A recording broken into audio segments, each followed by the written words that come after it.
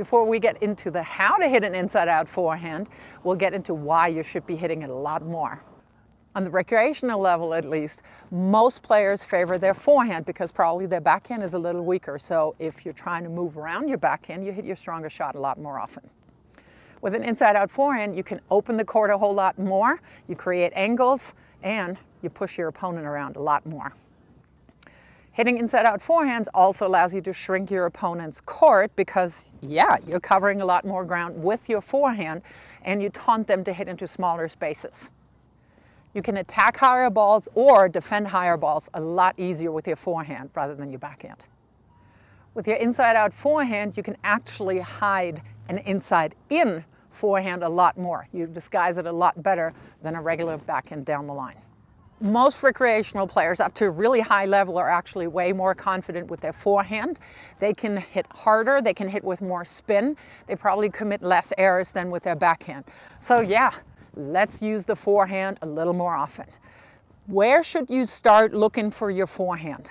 So if you're not Carlos Alcaraz, who is all the way over here, I would say anything to about a wide step from the hash mark. If you were to draw a line right here, that allows you to step around and find your inside-out forehand. Once you're getting a little more comfortable with it, a little more confident with it, you can, of course, shrink that space a little bit more. But I would probably draw a line, literally, about here on the half from the midline to the single sideline. And you don't want to make the mistake to jam yourself or fall off to the left. I can open more angles and or I can push my opponent off the baseline. When do I choose what option? So to my mind, when you're being pushed back a little bit and you can still find your forehand here, that is when I want to hit a high and heavy ball to push them off the baseline because I want a shorter ball that sits around here to use my forehand. Either I'm going to go straight back, inside out, or then later, of course, I can add the inside in. Now, if I can move up a little bit more, then I want to hit a ball that actually bounces, of course, inside the singles court, but passes the single sideline before it passes the baseline, because that really pushes them out wide, and then I have all of the deuce court open. If you cover all this area with your forehand, this is all your opponent has left. And of course, the faster you are, you can shrink this area even more. So you're forcing your opponent to hit really precise shots all the time. So that was one of the issues with Steffi Graf.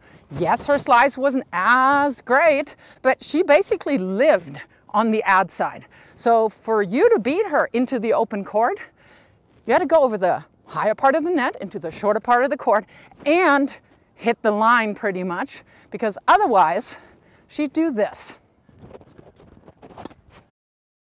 Nee, nee, nee, nee, nee. She had all of the deuce court wide open, and so does everybody who's playing that pattern. Moving around and back to get your forehand here is so much easier than hitting a ball above your shoulder with the backhand. And of course, if you want to take the ball on the rise to defend against a higher, deeper ball, or just deeper ball, to my mind, that's also easier on the forehand. And I have a whole video that teaches you how to deal with high forehands, footwork patterns, targets, everything. And I'm going to put the link down in the description. So let's move on. If you're getting into the habit of hitting more inside out forehands, more from the outside, it becomes a lot easier to also disguise your change of direction, your inside in.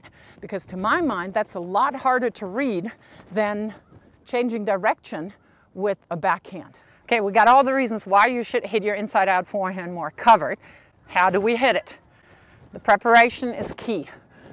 Upper body, same preparation as on a regular forehand. You got your unit turn, but you got to create way more space.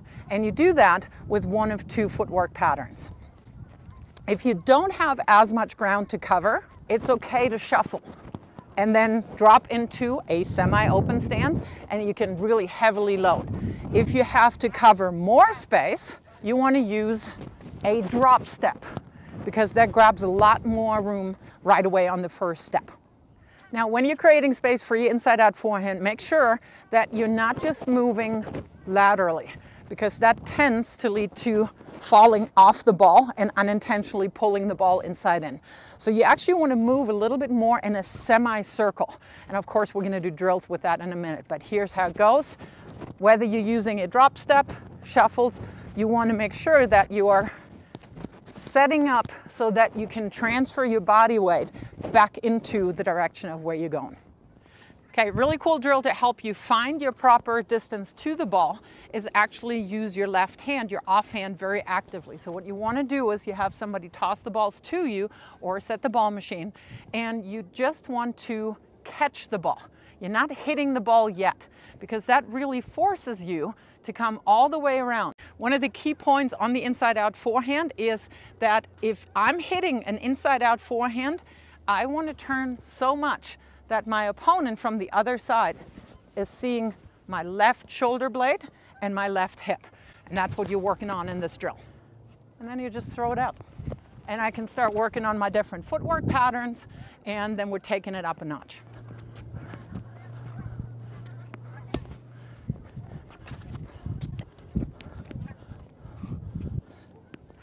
Okay, one more drill to make sure that you're also recovering properly, because I do see that a lot, that people are going for a big either inside out or inside in forehand, and they're not recovering, they're just admiring the shot. So if you do go inside in, remember that you are going with a lower percentage shot, and you would also have to recover over to the deuce court side. But since it's an inside out video, you're having to recover to your bisector of an angle to make sure that I'm transferring my weight into the shot. I want to make sure that I'm moving into the court. So that's why I have the cone there. And then I'm coming back, boom, and I'm starting over.